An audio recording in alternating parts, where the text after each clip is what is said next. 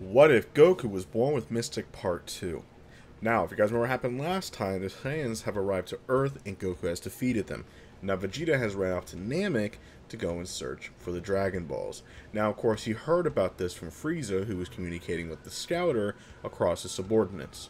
Now, once Vegeta arrives on Namek, pretty much all the events would happen the same. Now, Vegeta knows that he needs to find the Dragon Balls, so that is his mission. He would still have his fights and everything else. All that would happen the same. Just this time, there was no Z Fighters there to even help him or for him to deal with.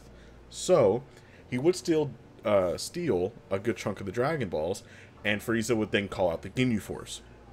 Once when the Ginyu Force arrives, they are going to go search around for the Dragon Balls, which Vegeta has been sneaking around, trying to find all the Dragon Balls that he can. Now, Vegeta here would meet Elder Guru. Now, of course, Nail would instantly block the way and say, "You're not allowed in there, I will not allow you to."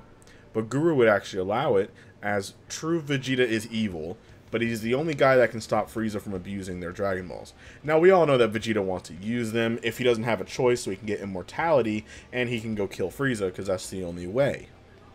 But either way, Elder Guru would actually unlock Vegeta's potential. Attack me in the comments if you want. But Elder Guru prefers Vegeta getting something than Frieza getting something. Because at least Vegeta is going to stop Frieza, and that's a whole problem to deal with. And Elder Guru's time is passing on anyway. So he hopes that if that's the case, then the Dragon Balls will be useless, and nobody will get to use them. So, Vegeta would have his potential unleashed, or his power unlocked. And his power level was around 30,000, so adding around a 2 times boost or so for the potential boost, I would bump him at around 60 to 70k. Now at this time, the Ginyu Force would soon arrive up, not all of them, and Vegeta would fight the likes of Raccoon, Jason Birder, and Guldo. Now Vegeta would actually be able to handle these guys, not much of an issue. Pretty much a little bit more difficult than what Goku did, but he can handle them now. And then, he would still be a little bit injured, but if you remember, there's the little green Namekian, Dende. Now Nail would actually help out Vegeta and fight out the Ginyu Force, and as you know, Nail has a power level of around 40,000, which is very impressive. He would be able to fight one of the Ginyu Forces pretty easily. Now, of course, Nail would tell Dende that this Saiyan can get stronger the more he's hurt. So, if he's hurt, I want you to heal him so he can get stronger. So Vegeta was actually injured after fighting all the guys, and so he would get another Zenkai boost. They definitely exploited Zenkai boost in the Frieza saga, didn't they? So Vegeta would get a little Zenkai boost. It'll bump him up to around 120,000, which is nearly as pretty much equal to Ginyu. Now, once when Ginyu arrives, Vegeta has to fight Captain Ginyu. Now, when they fight, Captain Ginyu would try to change Now technique, but he wouldn't at the same time. Because they're so even in power, he doesn't see a reason as he still thinks he can beat Vegeta. But, when Vegeta has more skill and he's more bloodthirsty in battle, he would be able to defeat Captain Ginyu, and if Captain Ginyu did try, Vegeta could trick him and throw a frog in the air, so Vegeta just doesn't get absorbed. So, Captain Ginyu would either be dead or he'd be a frog. Now Vegeta was very gravely injured, like near death, because he just fought an equal battle. Now Frieza's trying to find them, and remember, Frieza's scouters are messed up because Jace never had the chance to go over to Frieza, same with Ginyu, to give him the Dragon Balls, and also to give him a new scouter. So Frieza actually doesn't know where they are. Which is this terrifying part, is that Frieza does not know where they are, so he doesn't know what really to do. So Frieza's actually trying to find a scouter so he can locate where they're all at. So everybody else suppresses their power, and so they would then start healing Vegeta once more. Now Vegeta having a near-death Zenkai, his power level will be bumped up to around 600 to 800,000. He got a lot more powerful here. Now Vegeta thinks that since Frieza, he can't sense energy. That's perfect. And there's no scouters around. And Vegeta made sure of it. The dead Ginyu Force members, he destroyed all the scouters. So there's no way that they can find it. Now Vegeta can sense energy, so he knows where Frieza is at all times. But Frieza doesn't know where he is. So, Vegeta was able to gather up all the Dragon Balls. And then, they would all fly off, and then they would summon Shenron. Or I guess, Namek Shenron? Or maybe you just call it the making Dragon Balls. Now, of course, Frieza would then see the sky turning dark, and he would see in the far, far, far distance a massive dragon creature. And he thinks that that must be the Dragon Balls. He would rush off at full speed towards Vegeta. Now, Vegeta knows that Frieza's right along the way. They need to hurry up. Now, the first wish, and of course Dende did not want to do it. They had a little thing, because Dende knows that he's evil. He's just going to abuse his wish and do everything else. But now Vegeta says that we do not have a chance. We need to hurry up and go. So, Frieza was on the way, and Vegeta would tell him, quick, wish for my immortality. I will not destroy your stupid planet. I don't care about you, but Frieza's coming, and we need to do something now. Dende would think differently. Dende would use the first wish and wish all of his Namekian people back. Then, Dende would then use the Dragon Balls as, in a certain time, that Namek will get moved to an entirely new location. So Frieza can never find it. And the dragon said, okay, no problem. Now, right before they can get a final wish, Guru passes away. Now remember, he made this wish before Guru passed, so Guru was not brought back. And even when he was, he only had a couple seconds left to live, and then he passed on again. Now the Dragon Balls turn to stone. Now Vegeta thinks, am I immortal now? And Dende says, actually, no, you're not. And he explained what he did. Vegeta was furious, but Dende says, I'm doing it for the good of my people, not for you. So Vegeta was mad, but that quickly turns to fear as he turns and sees Frieza. Now this is where massive problem's about to happen. So, Vegeta's now going to have to face Frieza, and Nail would try to help, but Frieza would waste no time in taking down Nail, as Nail is powerless against this version of Frieza. Now, Vegeta here would be struggling, and he would fight First Form Frieza. He would actually overpower him. Second Form Frieza is to where problems will commence. He would actually beat down on Vegeta pretty severely, and nearly kill him. He would actually stab him with one of his horns. Now, Vegeta would actually remember what that little bald guy did, how he did a blinding technique. And he says, wait a minute, maybe if I try, I can blind him and I can get away. So that's what he would try. He would yell out Solar Flare, and it would surprisingly work and completely blind Frieza. Now Vegeta would then sneak away, as Frieza cannot sense energy. He would demand that the little Namekian heal him, as he says, if I do not kill Frieza now, then pretty much every single Namekian you know is going to die.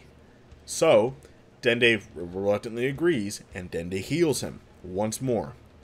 Now, when Dende heals Vegeta, Vegeta's power level will jump, and this is a near-depth Zenkai, from around, I would say around 600,000 to around 4 to 5 million. Vegeta's base form is really powerful here. Now, no, Vegeta's not getting Super Saiyan, by the way. He's not pushed that far yet. But maybe in the future he might get Super Saiyan. But now, Vegeta here is even stronger than Goku. Now, you guys remember, Goku likes to wait for his opponent to get really strong, and he waits for his opponent to rise up in power. Vegeta does not care about that. Vegeta knows he has to kill him now. Now, Frieza in his second form would say he doesn't know how he came back from near death, but he will kill him either way. Then Vegeta here would waste no time and severely beat down on Frieza. Now, he would actually almost kill Frieza, and he would fire a full-powered Gallic gun right at Frieza, while Frieza was mid-transforming. Because Frieza was trying to transform into his third form, or his final form, but Vegeta was not going to let that happen. It would actually blow half of Frieza's bodies off. So pretty much his legs and a part of his hand was gone. Now, Frieza was severely injured. Right before Vegeta could finish it, suddenly, out of nowhere, Planet Namek started moving. It started moving very fast, and Vegeta was starting to slide backwards. Him and Frieza was going to get thrown out into space, but the Namekians can stay on the planet, because the planet was moving so fast to a new place. Dende pretty much is going to remove Frieza and Vegeta from the planet, and they'll never know where Namek is. So Frieza was gravely injured. Vegeta wanted to survive, so Vegeta would then run off, and Vegeta would then find Frieza's spaceship. Now, we did know that Frieza's spaceship was destroyed because of Vegeta when he shot a beam through it. Let's just say in this what if, Vegeta was a bit more secretive, and he just kind of walked out with the Dragon Balls. He didn't blow a giant hole and flew out. So, the ship is fine. So, Vegeta would then get on the ship, and he knows how to control it. He would use the ship and fly out of there. Now, Frieza was gravely injured and bleeding to death. He was flung into the void of space completely. Now, remember, the new Namek was put to an entirely new section of the universe, and they were safe. Nobody knows where that Namek is. And now it was time to rebuild, and they also had to make a new Elder, which was going to come naturally anyway, as since all the Namekians are back. So once when they get the Dragon Balls back, they can also do a wish to wish back anybody that Frieza has killed. So they can bring back other species as well, but they might hold that off. But now, Vegeta was then far in space. He was half happy that he survived, but he was beyond furious. He could have had him. He could have killed Frieza. He had a shot. He would have destroyed him. But now he thinks, why don't I just go find him in space and maybe kill him? Now after searching, he could not find Frieza's body. So he thinks, well, maybe Frieza's gone, as he does not sense his energy either. He thinks, well, good riddance then, as he wished he could have done it himself, but maybe with his gravely injuries, Frieza could not have survived, and Frieza's gone. So, Vegeta now, with his new power, he has to think smart. He knows that Kakarot in them is far more stronger, but he could also use the Earth's Dragon Balls to wish for the immortality that he wanted. But he's not going to be an idiot. He wants to lay low and kind of handle any of other Frieza's little subordinates currently, right now, until he will come back to Earth and fight off Kakarot. So now, during this time, going back onto Earth, Goku and his friends were enjoying peace. As they heard about the thing about Frieza and Vegeta, but ever since then, the Scouter's been blank, and Bulma heard on the Scouter that Lord Frieza is gone and dead. So they think, oh, so Vegeta actually did it. And Goku's like, oh, well, that's good for Vegeta. Vegeta did it. And they're like, yeah, but he could come back for us. And Goku's like, he wouldn't. He's not a horrible guy. I mean, he got what he wanted. He killed Frieza. So, I mean, he'll probably leave us alone. And now Goku here was actually training harder than ever before to push his limits, as he knows that, man, as Goku wishes that he could have fought Frieza. He sounded like a really strong guy, being the most powerful being in the universe, but Vegeta was able to beat him. That's really impressive. Now, Goku's pretty hyped up about Vegeta, and he does want to fight him soon one day, but he's going to focus on training and doing his own thing. Now, as years would pass on, there's no androids, if you guys remember, Goku would still get the heart virus. Now, obviously, when Goku gets the heart virus, he passes on. Goku's dead. Because remember, there's nobody from the future to come back, because why would they have a reason to come back to get that? Goku just passes away. Now, of course, they remember Namek, and they think, well, Namek has Dragon Balls, maybe we can go use those to go bring back Goku. Since our Dragon Balls can't, it's worth a shot. So, they would ask the Earth Dragon, can you take us to Namek? And the dragon would say, alright, no problem. And I do feel like if the dragon, the dragon's pretty much all-knowing, so he would figure out what Namek is. And so he would send them all to New Namek. Then this is about a year in the making, by the way. They would arrive to New Namek, they would meet the Namekians, they would befriend them. As they see that Gohan and all them, and even Piccolo's there, they're all good in nature. And they're all good people. Well, Piccolo's ish, but... Now the Elder understands that, okay, well, sure. You guys can use our Dragon Balls to wish for your father back, and then we can also send you home with the same Dragon Balls. Now, of course, you're going to have Goku being wished back. Now, during this time, if you guys remember, Goku's dead. So what's he been doing for over a year? He's been training with King Kai. So, Goku would now King Kai would actually be shocked that Goku has this Kai ability. Now I do feel like King Kai would know about this mystic ability, so he thinks, well, I mean, you can always come back, and I can definitely show you to my higher friends that I got, aka Supreme Kai and such. So Goku would obviously learn the Spirit Bomb. He would also learn Kaioken, and he would also experience gravity training for the first time. Which, obviously, Goku never experienced that before, so 10 times gravity was actually a lot on him. Now, Goku here is way stronger than the original. If you can, there's no point gauging a power level, since he's always in his mystic form, which pushes him to his highest potential. So, Goku, in this, pretty much his power level and power scaling, he's probably around the level of, probably around Perfect Cell, or maybe a little bit less.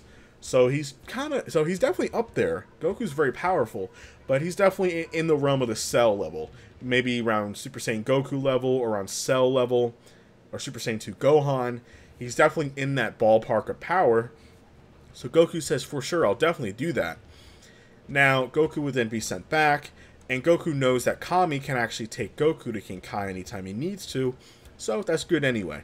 And also, too, King Kai has a couple buddies here that are actually alive, and also King Yema, if he puts in a favor, King Yema can teleport Goku there. So, he can do it anyway. So now, of course, they would all enjoy peace, and they'll be happy for the next couple of years. Now, if you guys remember, Vegeta's been off battling, using Frieza's spaceship, battling off Frieza's men. Vegeta actually caught up and killed King Cold. Any other part of Frieza, he actually ended. Now, Frieza's still alive, but we'll hold off on that later. Frieza is still alive, but he's on a, you could say, like a scrapyard planet, which is scrap and metal and such. But we'll get there later on. Now, Vegeta here at this point actually has unlocked Super Saiyan, because since pushing his limits so much and training near death every single day, with the anger knowing the fact that Kakarot is stronger than him, he would push his limits and he would unlock Super Saiyan. Now, Vegeta here has pretty much taken over King Cold's, reign over the universe. He's technically the ruler of the universe.